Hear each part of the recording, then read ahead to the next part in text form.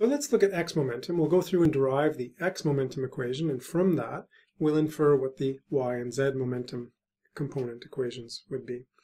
And so I'm going to have to evaluate, in order to look at those terms where momentum is carried in and out of the control volume, the momentum that is carried through the faces. It's going to be a little bit easier to look at this in 2D, but we'll look at all the terms and derive the equation in 3 dimensions as well.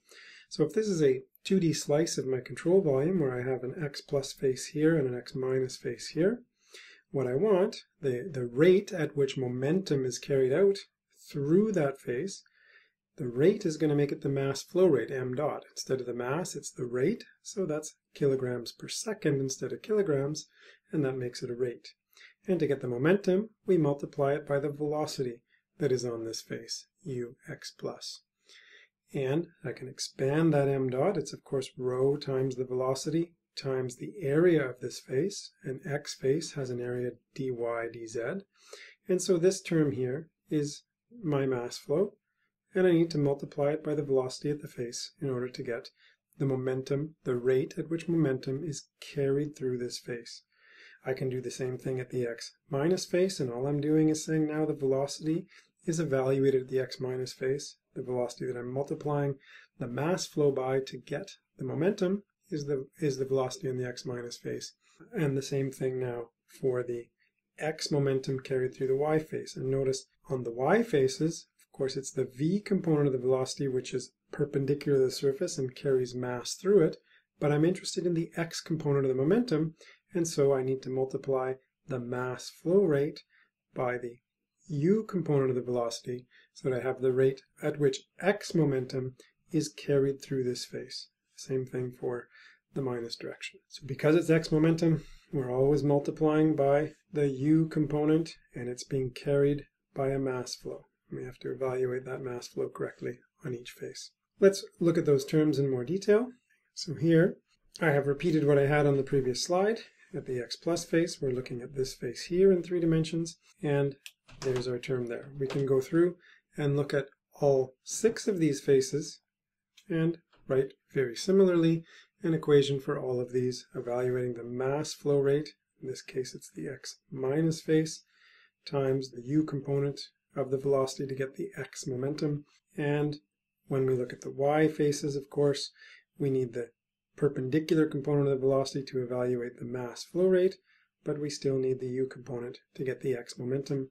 Same with the z faces. There's the z plus face. This is the z plus face here. We need the w component on the z plus face in order to evaluate the mass flow through that face, but we still multiply it by the u component of the velocity to get the x momentum that the mass flow carries out of that face. Now we need to evaluate these instead of just saying they're evaluated on the x plus face, for example. Here's the x plus face. And of course I do that just like I did in conservation of mass by using a Taylor series expansion. So the value of the momentum going through the x face, so rho u times the area gives me the mass flow rate. Multiplying it by u gives me the momentum in the x direction. And knowing it at the center, and I want to move it to this face, so I need to look at the rate of change of that same quantity multiplied by the distance that I'm moving to get to that face, dx over 2. Both of those, of course, multiplied by the area of the face to get what we had on the previous slide. On the x minus face, it's identically the same, except that I move a distance minus dx over 2, so we see a negative sign appearing there. And of course, on this face, the way I've defined my velocity vectors here, it's coming into the control volume, whereas on this face, it's going out of the control volume. So I've labeled that here so that we can add that together into our equation with the correct sign. On the y face, the same thing, except of course to move from the center to the y plus face, I need to go in the y direction, and I'm moving a distance dy over 2. The y minus face, down here, is in the minus dy over 2, a distance of minus dy over 2 from the center, and the z faces are a distance dz over 2 from the center, or minus dz over 2 from the center. And so those are all 6 of those terms carrying x momentum through the 6 faces of my 3-dimensional Cartesian control volume. So let's put that together. You'll notice that in these terms, the rate of increase of momentum mu, mass times the u component of the velocity in the control volume, The rate of increase is, of course, simply the time derivative of that rho u times the volume dx dy dz. The rate that it's leaving are those three faces that were going out on the previous slide. So I can write this expression here for the faces going out, and those are going to be positive. So there it is for the x faces, there it is for the y faces, there it is for the z faces coming directly off the previous slide. The faces which are entering the control volume carry a negative sign, and of course all of those faces that were entering the control volume were a distance minus dx over 2, minus dy over 2, minus dz over 2 from the center of the control volume, so I get that negative sign that was there as well. Now notice what's going to happen. This term appears twice, and it's both positive, but I'm subtracting one of them, and so this is going to cancel out, this is going to cancel out, this is going to cancel out, but the remaining term, I have a negative and a negative, and so these two half terms are going to add to a full term. And once again, as in the case of mass conservation, I will end up, I have a dx for moving to the face, and the area is a dy dz. Here I have a dy for moving to the y faces, but the area is a dx dz, and similarly here, so I will get a dx dy dz in each of these terms. So when I simplify that, and I combine the rate of momentum in the u direction leaving the CV minus entering the CV, I get this nice simplified expression here, and of course every term was multiplied by dx dy dz. Now I will want to divide that by the volume because both of those are divided by the volume, and so I'm left with this term here representing the rate of change of momentum per unit volume in my control volume. This term here, the rate per unit volume at which momentum is the net rate at which momentum is carried out minus in. And of course I've divided by the volume, so on this side now I have the sum of the forces applied to the control volume per unit volume. So there's my equation here, and now we get into some of that math that we need to simplify it. So let's look at some calculus. All of these terms, you'll notice, are products of three variables. I'm going to keep them grouped into two, but we can apply the chain rule of calculus so that a term that is rho uu, taken with respect to x, can be expanded to be velocity u component times the x derivative of rho u, plus what's inside there, rho u times the derivative of the one we had out there. That's just the chain rule of calculus. We could apply it similarly for this term and for this term, and that will expand our equation out, where you'll notice that one term in this expansion is always multiplied by the u because we're looking at the x momentum equation, and the other term is multiplied by a rho because we had a rho u in there, and so we'll always have this rho in there. So if I separate these terms, we're taking this term here and rewriting it here and applying the chain rule to each of these three terms, and so we're going to end up with 6 terms when we do that, and there they are there. And you'll notice now that a bunch of these terms, as I just said, are multiplied by u, and a bunch of them are multiplied by rho. So let's collect those terms, and we get this expression here, multiplying u, and these three terms here being multiplied by rho. There's one more chain rule we can apply, and that's the one that's coming from this time derivative, or the rate of change of momentum inside the volume itself.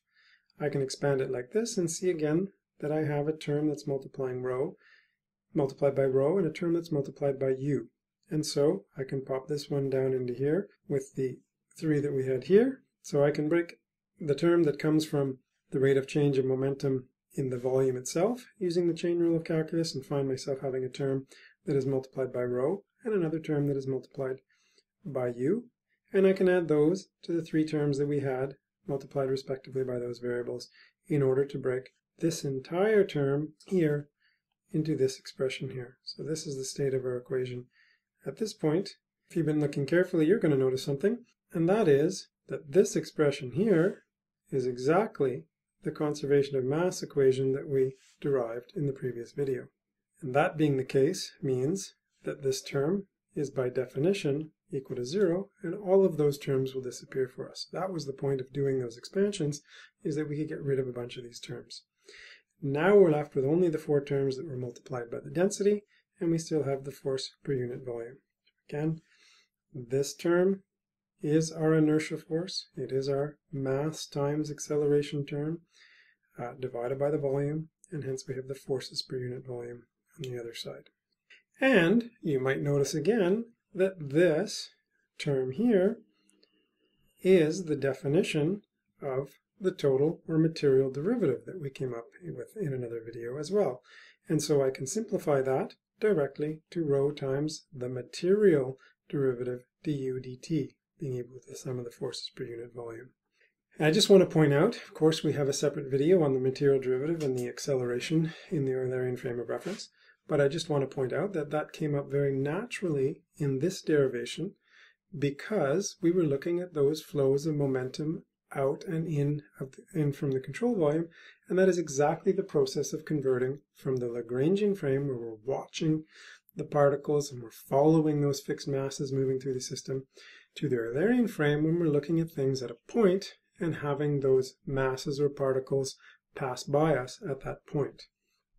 And so it's not surprising that that naturally emerged from this derivation.